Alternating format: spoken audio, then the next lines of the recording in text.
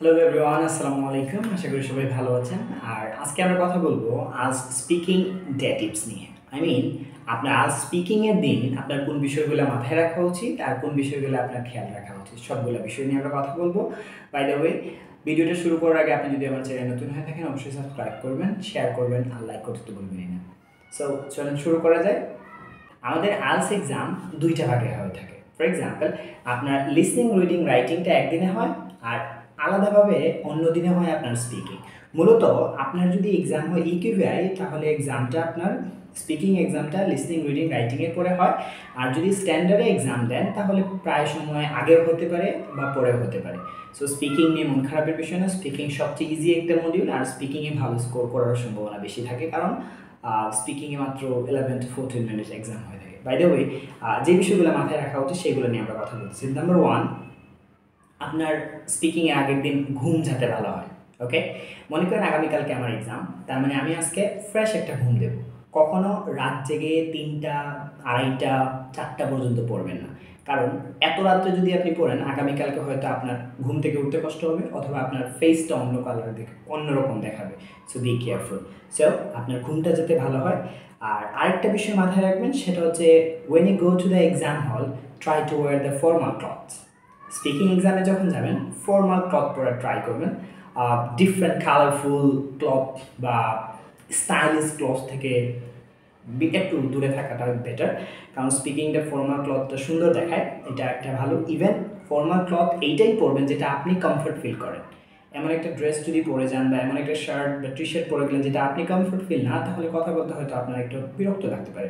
Alright, number 2 is, আপনি আপনার exam হলে এক্সামের 30 মিনিট আগে গিয়ে পৌঁছাবেন। মনে করেন আপনার এক্সাম হচ্ছে লাইক 11:30 AM, 11:30-এ যদি আপনার এক্সাম হয়, আপনি এক্সাম হলে 11টার দিকে পৌঁছাবেন। কেননা আপনি 30টা মিনিট নিজেকে রিল্যাক্সের জন্য রাখেন। ওকে, আপনি তো তাড়াহুড়া করে এক্সাম হলে গেলেন, দেখা গেছে এখন আপনি নিঃশ্বাস নিতে পারতেছেন না, দেন একটু পরেই আপনার এক্সাম শুরু হয়ে যাবে। সো এই যে একটা হেজিটেশনের মধ্যে বা একটা ফ্রাস্ট্রেশনের মধ্যে থাকার কোনো দরকার নেই। রিল্যাক্সে সবসময় হাতে 30 মিনিট সময় নিয়ে দেন এক্সাম হলে যাবেন, কারণ এখানে আপনার আরও ছবি তোলা হবে, ফিঙ্গারপ্রিন্ট নেওয়া হবে, অনেকগুলো আরও ফর্মালিটি মেনটেন করবে ওনারা। সো এই জন্য আপনি এক্সট্রা 30 মিনিট সময় হাতে রাখবেন। So be careful about it. And number 3 is, do not read many topics. ওকে, এক্সামের আগের দিন বা এক্সামের দিন আপনি বই নিয়ে গেছেন বা প্রচুর পরিমাণে টপিক পড়তেছেন, এগুলা করার দরকার নাই। যা পড়ছেন আলহামদুলিল্লাহ, নিজেকে একটু রিল্যাক্স রাখেন, ইভেন কনফিডেন্ট থাকেন। ওকে, আপনার 100% স্পিকিং কমন পড়বে। আর যেটার জন্য আপনি যেটা করতে পারেন, read the 6 speaking areas.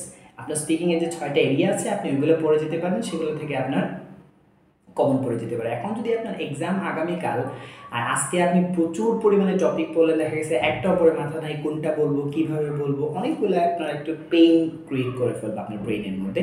So তার চেয়ে ভালো স্পিকিংয়ের যে 6টা এরিয়া আছে এগুলো যদি আপনি পড়েন সেটা আপনার জন্য ভালো হবে। আমি যদি আবার বলি 6টা এরিয়া, পার্সন রিলেটেড একটা টপিক পড়বেন, প্লেস রিলেটেড একটা টপিক পড়বেন, অ্যান্ড ইভেন্ট রিলেটেড একটা টপিক পড়বেন, অ্যান্ড অ্যাক্টিভিটি রিলেটেড একটা টপিক পড়বেন, অ্যান্ড অবজেক্ট রিলেটেড একটা টপিক পড়বেন, the last one is your favourite. এই যে 6টা এরিয়া নিয়ে আমি অলরেডি ভিডিওটা দিয়ে দিচ্ছি, আমার ডেসক্রিপশন বক্সে লিঙ্ক থাকবে, কাইন্ডলি দেখে নেবেন। এগুলো যদি এরিয়াগুলো পড়েন তাহলে একটু আলাদা কনফিডেন্ট পাবেন।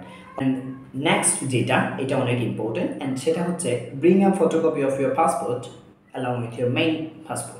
আপনার মেইন পাসপোর্টের সাথে একটা ফটোকপি নিয়ে যাবেন পাসপোর্টের। ইদানিং দুইটা সেন্টারেই, আইডিপি এবং ব্রিটিশ কাউন্সিল, দুইটাতেই একটা ফটোকপি লাগতেছে পাসপোর্টের। সো এটা নিয়ে যাবেন, কারণ যদি ওনারা ফটোকপিটা চায় তাহলে দিয়ে দিবেন, কারণ আদারওয়াইজ যদি বলে আপনাকে যে একটু কাইন্ডলি ফটোকপি করে নিয়ে আসেন, তাহলে এটা আপনার জন্য হ্যাসেল হয়ে যেতে পারে। সো আপনি যখন এক্সামে যাবেন তার আগের দিন অথবা এর আগে একটা ফটোকপি করে রেখে দিলেন, যেটা আপনার জন্য বেটার হবে। ওকে, দ্য নেক্সট ওয়ান ইজ, আপনি কিছু মুখের এক্সারসাইজ করে নিতে পারেন, সেটা আপনার মুখের জড়তা দূর করার জন্য। এটা আপনার অনেক উপকারে আসবে। আপনি যদি মুখের জড়তাটা দূর করতে পারেন তাহলে আপনার স্পিকিং বলতে ভালো হবে। ওকে, এই জিনিসটা মাথায় রাখবেন। অ্যান্ড আরেকটা বিষয় যেটা আমাদের হয়ে থাকে বাঙালি সমাজে, যেটা হচ্ছে আমরা মানুষের কথা শুনি। ওকে, এক্সাম হলে দেখবেন আপনার এক্সামের আগে অথবা পরে অনেক মানুষ, অনেক ক্যান্ডিডেট এক্সাম দেবে, অনেকে দেখবে বলবেন এরকম যে ও এক্সাম অনেক হার্ড, আমার দ্বারা হবে না, আজকে টপিক অনেক কঠিন পড়ছে, স্যার মার্ক দেয় না, স্যার আমাকে কথার মধ্যে থামিয়ে দেয়, কথা বলতে দেয় না, এই হাবিজাবি কথাগুলো থেকে বিরত থাকেন। ওকে, নিজেকে একদম রিল্যাক্স থাকেন। আপনার যদি ফিঙ্গারপ্রিন্ট ছবি তোলা শেষ হয়ে যায়, আপনাকে একটা নির্ধারিত চেয়ার দেওয়া হবে বসার জন্য, এখানে বসেন আর আপনি চাইলে কিছু কিছু ওয়ার্ড অথবা কীভাবে শুরু করবেন সেগুলো একটু চিন্তা করতে পারেন। কে কী বলতেছে এটা চিন্তা করার দরকার নেই, কারণ একটা কথাই আছে, খালি কলসি বাজে বেশি, তাই না? কে না, স্পিকিং একটা it's a fun part of us to me, so you can enjoy with your examiner. এখানে অন্য মানুষের কথা শোনা থেকে সবসময় বিরত থাকবেন, এটা মনে রাখবেন। নেক্সট যে বিষয়টা সেটা হচ্ছে, আপনি যখন এক্সাম হলে ঢুকবেন, এক্সামে ঢোকার সময় আপনার পাসপোর্টটা যাতে আপনার হাতে থাকে, কারণ আমাদের বর্তমানে 99% এক্সামগুলো আমাদের অনলাইনে হয়ে থাকে, সেটা হয় আইডিবি অথবা ব্রিটিশ কাউন্সিল, দুটো এক্সামই অনলাইনে হয়ে থাকে। সো আপনাকে যখন বলবে can I see your passport or may I see your passport please, so আপনি যদি এরকম না হয় আপনার ওয়ালেট থেকে পাসপোর্ট বের করে দিতেছেন অথবা পার্স থেকে পাসপোর্ট বের করে দিতেছে, এই জিনিসটা সুন্দর দেখায় না। আপনি যদি পাসপোর্টটা হাতে রেখে দেন অথবা হাতে নিয়ে ঢুকেন এক্সাম হলে, সেটা সুন্দর দেখায়। আপনি যখন বললো may I see your passport, সাথে সাথে আপনি দেখাই দিলেন ইনফরমেশনের যে পেজটা, এটা একটা সুন্দর ম্যানারের মধ্যে পড়ে। আরেকটা বিষয় যখন বলবো, এটা অনেক গুরুত্বপূর্ণ, সেটা হচ্ছে যেহেতু স্পিকিংটা অনলাইনের মধ্যে হয়ে থাকতেছে, সো স্পিক লাউডলি। ওকে, আপনার ভিডিও কলের মধ্য দিয়ে স্পিকিংটা হবে, সো জুড়ে জুড়ে কথা বলবেন যাতে এক্সামিনার আনসারটা ভালো করে শুনতে পারেন। তবে আবার এত জোরে বলবেন না যে এক্সামিনার আবার বিরক্ত হয়ে যায়। বুঝতে পারছেন আমার কথা?